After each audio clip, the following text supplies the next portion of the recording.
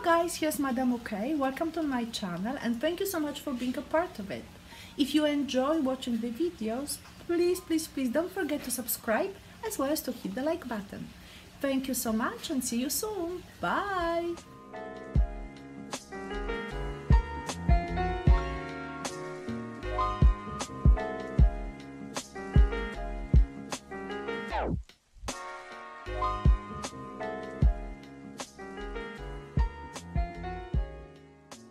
Hello guys, here's Madam OK and today we will be painting in style of Mr. Van Gogh using his iris painting, one of them of course.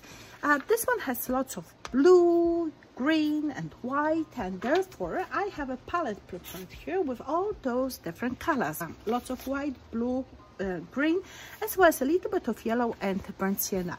As you notice, I have also two markers, blue and green, and I will show you a small trick what we can do to help ourselves while working. We will use palette knives, brush, and I have some other brushes here as well, but we start with the sketch. So let's put the image on the side, and again, I don't need to do it exactly the same way. I want to just simply learn how to paint in his style using lots of texture or heavy texture and making the shape simplified. So as I can see, the vase is not really big, and again my papers are not as long as his painting, so I just have to make those adjustments. So the vase is set up quite centered. So that's what I will do, this rounded shape. Again, I don't even need to be exact. I can see that this ending is coming just to the edge here, like the bottom. So okay, so I'm just bringing the vase down here a little bit more. And again, notice, even when I'm not precise, it doesn't matter. Those lines will be covered later on. Okay, so that will be my vase's base, a rounded shape, and then I can work with those additional parts. It's not like a vase. I can... What is it? I don't even know. Fantastic. This has to be a little bit rounder. And then we have the handle here coming somewhere here, rounding up. Again, it's up to us how we will present it, right? There's a little bit, you can see burnt sienna used on the side to show the inside of this particular handle. This has to have two lines. This part we don't even see. This one very fast. Coming here a little bit more, going here. And then definitely we need ground. Make sure that it's exactly on the same size. Wow, a distance. Fantastic. And then our beautiful irises. So I will look for the groupings. I see one grouping of the flowers definitely there. I can hear the rain splashing on our sunroof here in the studio. Such a beautiful day. I love rain. So anyway, here's another part coming here. And again, I'm improvising. I definitely have the stems of my beautiful flowers. La la la. Another one here, another one there. And then from there, I can think, okay, those flowers are coming definitely here. There will be some stems coming. Yeah. See, very simplified. Very simplified. Oh, like this. Another one here. Another one coming there. Something here happening. Something there. Now I think we have just this stem, but definitely. Yeah, and now we can look at the flowers. So we have the grouping of the flowers. I will go see one. It's always this particular shape that you have to follow. Each flower type has a specific shape. So you have to just capture the essence, and that will be enough to represent this particular type of flowers. See, we have a beautiful iris coming there. So again, I have to capture the shape of the petals, the most important. Another petal will follow there, another one somewhere here, and that's okay. Then another one, I can see it's coming just like this. So I'm going one, I'm going with another one here, another one there, another one there. Fantastic.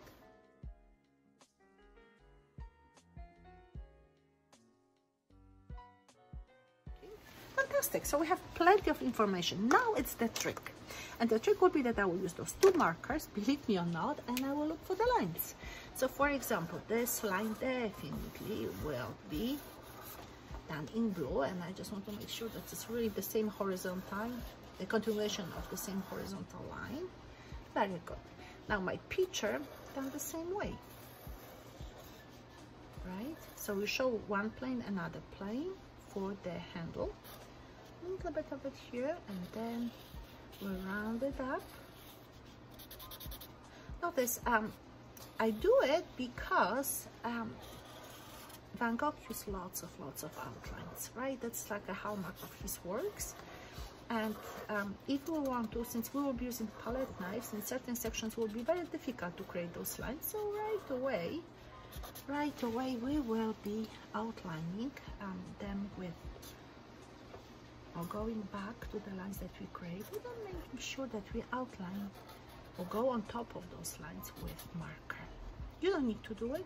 You can use later the brush, and that's okay. It will take a little bit time, especially when the smaller your canvas, the more difficult it will be to create those lines, but of course you can do it, and that's what he done. He didn't use markers. It's just the trick that I use here. Like this. And then I'm looking, I still have blue, I don't need to use so much green. There will be sections that definitely I can use green, especially at the ends of my leaves. And here for sure, see?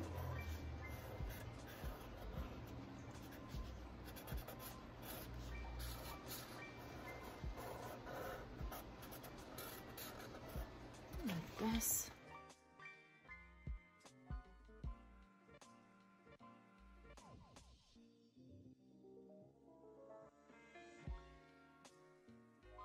Okay, so time now to work, and with the colors, of course. Now I will use a little bit of pink underneath of white here, and underneath of green I will use yellow ochre that I have in my tube here. So I apply a little bit of it on the ground, and then I don't want to have it really very strong, but I do also want that the paint will dry fast. I don't have really very much time. I want to do it fast and be very efficient. So what I will do, I'll use now some water brush, and I would move this pen very fast. Again, I don't want to use too much water because I want that the paint will dry very fast. It's just the first coat, and I think it will help the green look better. So remember, most of the artists didn't paint on white. They always thought about the primer colors. I will not use the same color in this section, there where we have the background. I move to another color, and the color will be pink, believe me or not. So if you go on the flowers, that's okay too. Under the corner, very good. So now we have to work on the colors of the background as well as on the colors of the stand, which will be the green color. So I let the paint dry a little bit.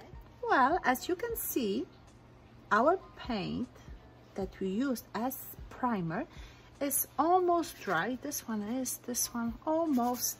So I think we are ready to paint, and I'm so excited about that. I will have a number of brushes as well as palette knives to work. I will start with palette knives. So what I need to do, I will start with the white. And I will start with the white because it takes so much space in the painting. I will use my palette knife that is of the diamond shape, and right away apply it on my paper. You will use canvas, of course. Now notice that my size is a little bit smaller. I mean, you will use, I hope, a little bit larger scale. What I do, I'm going around my flowers and leaves, and that's what I'm applying. As you can see, the strokes are not very elongated. I use the tip of my palette knife, and I really want to show that there is a texture. So that means it's like a one patch on top of another patch, very short one. Just slightly moving it on one side. Notice that I work starting from the left side and moving towards the right. And the reason for it is that I'm right-handed. For those of you who are left-handed, make sure that you start from the right side and you move towards the left side. Okay? So this way you will not run into the problem of moving your arm or your hand onto the paint. That would be not good. So you see? Like this. We have some space left there, so I'm also will be going right now. This is a larger space. I definitely can I call it butter the surface, and with it later I will go with those separate strokes on the top, so this way I will speed up my painting time.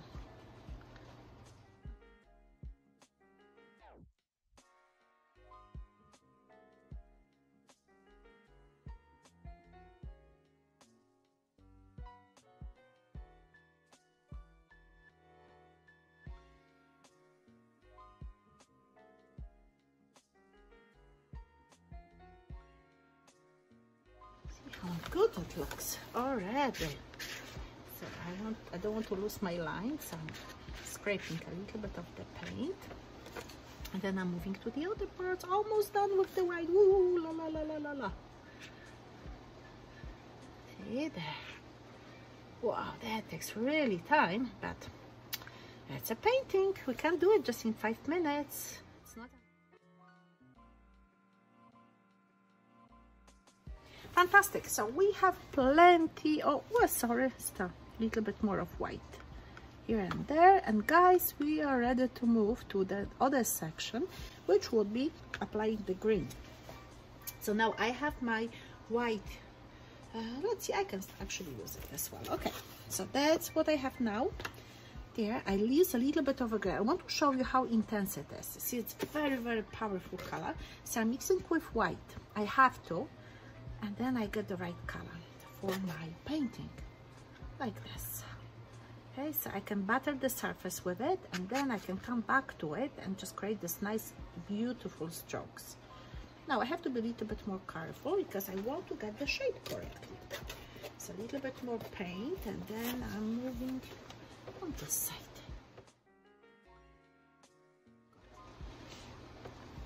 Good. I'll apply a little bit of yellow because I slightly want to give this warmer feel to the green. So very small amount, you see, just like this, and just bringing it here and there. Not a huge amount. Again, we don't want to change the green too much. Whoop, I have still the edge of the green, dark green. I don't want to have it. I like the lighter version. Good. And then slight of this yellow moving here and there.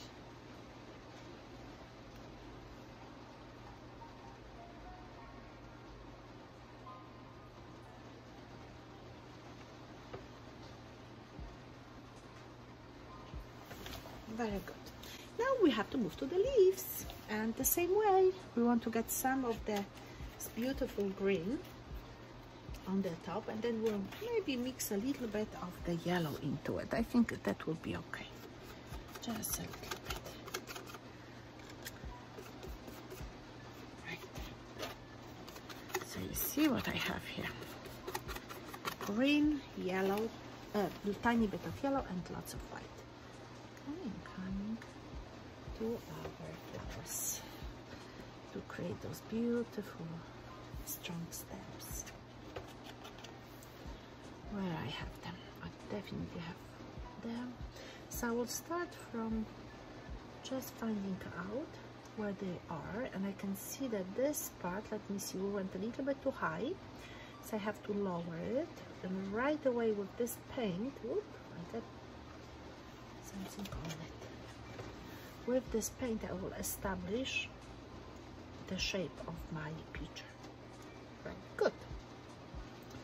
And now the stems are coming.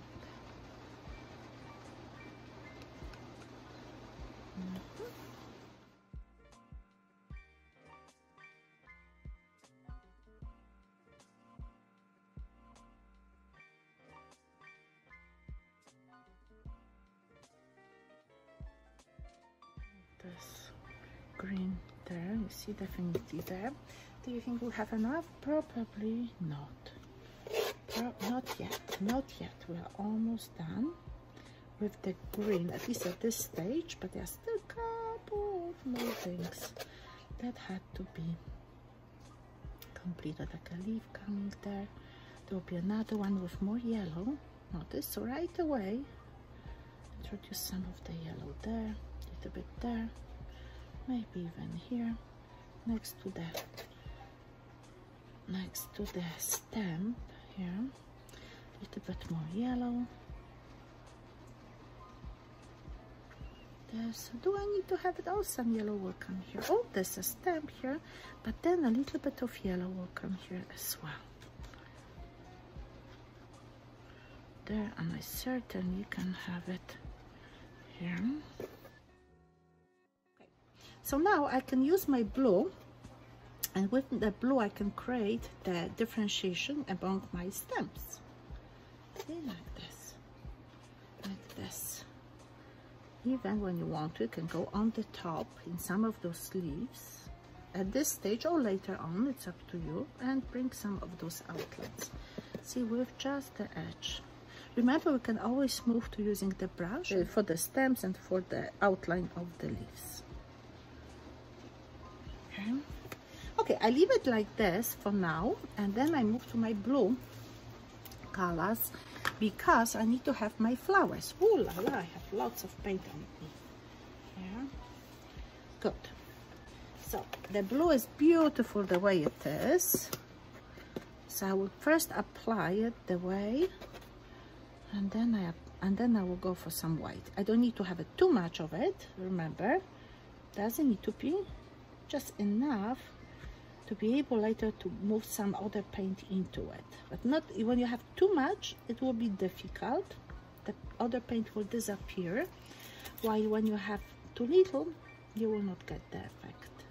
So it has to be a balance, and have to figure it out on your own. Just enough to cover the surface, but not keeping it semi-transparent so that you can see the base. No. So like this, and that's fun. That's for sure.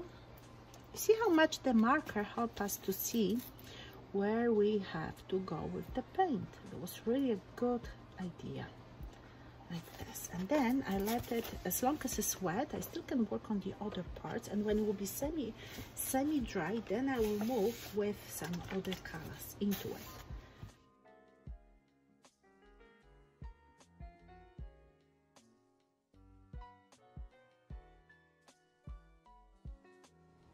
Yeah, change now to the phthalo blue. From the cobalt, I'm moving to the phthalo to get this darker color, and I think it really works well for our flowers. See, there's then a little bit of yellow, but I still didn't finish those parts. I want to just show you how will I differentiate a little bit of those beautiful irises in the front. So bringing some of the darker color and some lighter colors will do it for us. Okay. Ooh la la. Then we have such a busyness happening there. A little bit more over there. Now, because the paint is wet, some white mixes in it, some even green, and what is happening, certain things happen by an accident. You have to just notice them, those accidents, and turn them into the positive ones, into the happy accidents, right? So remember, that's what shows that you're a good artist. See, even here, I still think that we can get a little bit darker, so that means more phthalo. Ooh la la.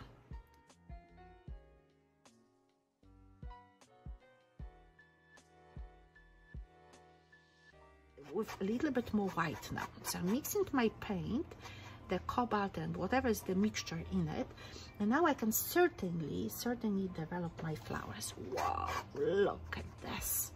You see, we add different dimension. So again, my cobalt mixed just with white. I'm like bringing it there, and I'm very selective. I don't want to have it too much, otherwise I will destroy the effect. So I have to just look for the whole composition, and therefore, like I told you, it's important that you don't rush with developing one element to perfection at a time. You work on everything together. This way we will have a beautiful balance.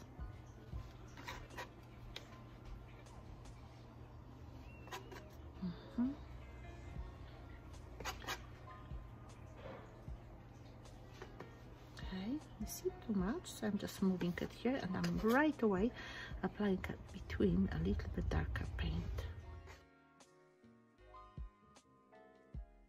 There.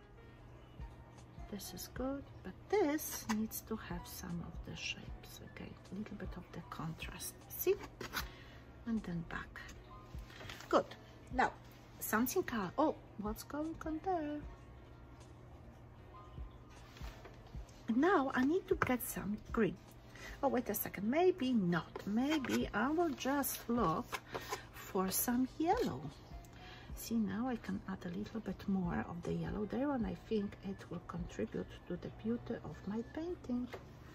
So like this, and then inside of the flowers, because for example, definitely here I can have more yellow.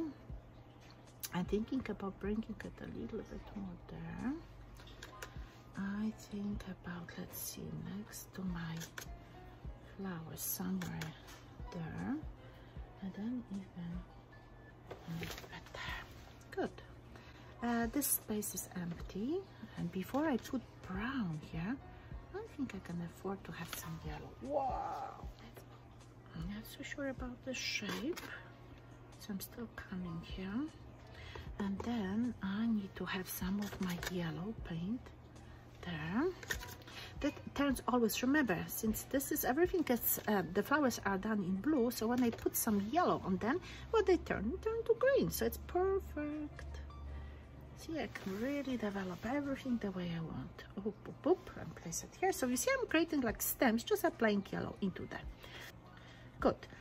The other one that I need to have is definitely I need brown. So my brown will come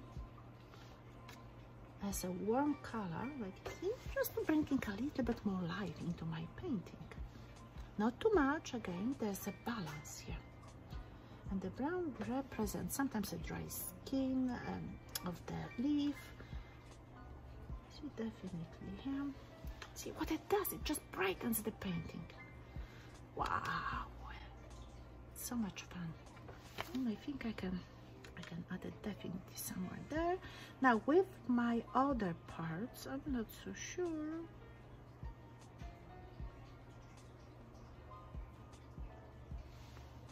I can have it there. I would like to have another leaf here. I think I would like to. Okay, so what I will do, I will apply a little bit of this paint here, and I think I would bring the leaf here.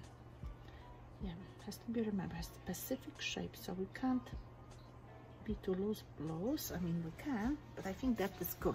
Yeah, it breaks the space, the monotony of the space, how I like to call it. Yeah, for us. Okay, so I'm going to my blue, and I want to repeat those lines.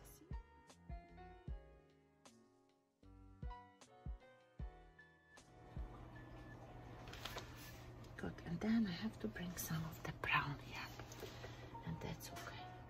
Boom. Brown is coming. To move it a little bit more like this. Perfect. Little bit of yellow. You see, it will not harm it. Yeah, that will add, and some white, just to lighten it. Good. And then I have to go for the white, because this is a little bit too thick, right? And then this part here. Remember that we also have some of those outlines of the leaves, and yeah, whatever I can change, and I think that I should, I do it.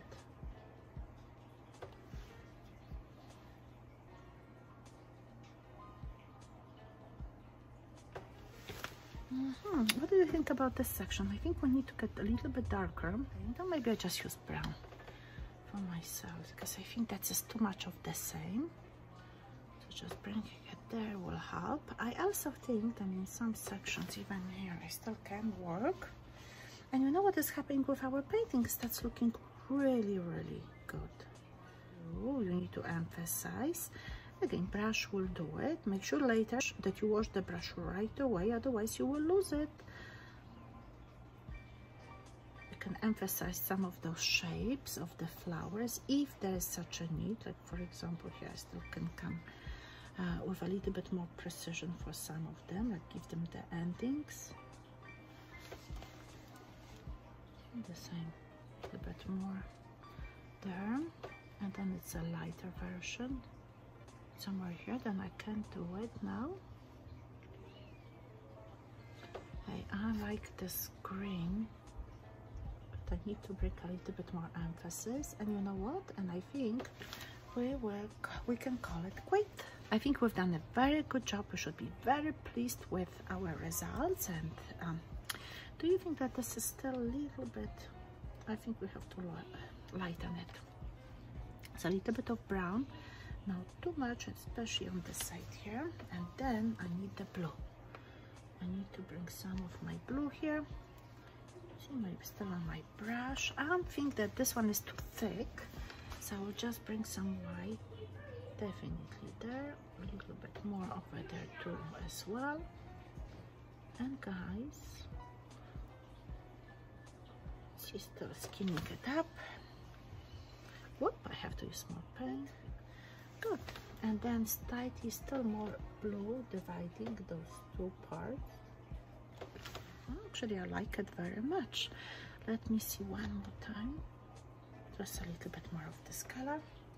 As you can see, this looks quite nice. We don't even need this part, I will cut it. I like the painting very much. I hope that you enjoyed the process working on it with me, and now you will be ready to work on your own painting of irises. Have a good day, guys, and see you next time. Bye.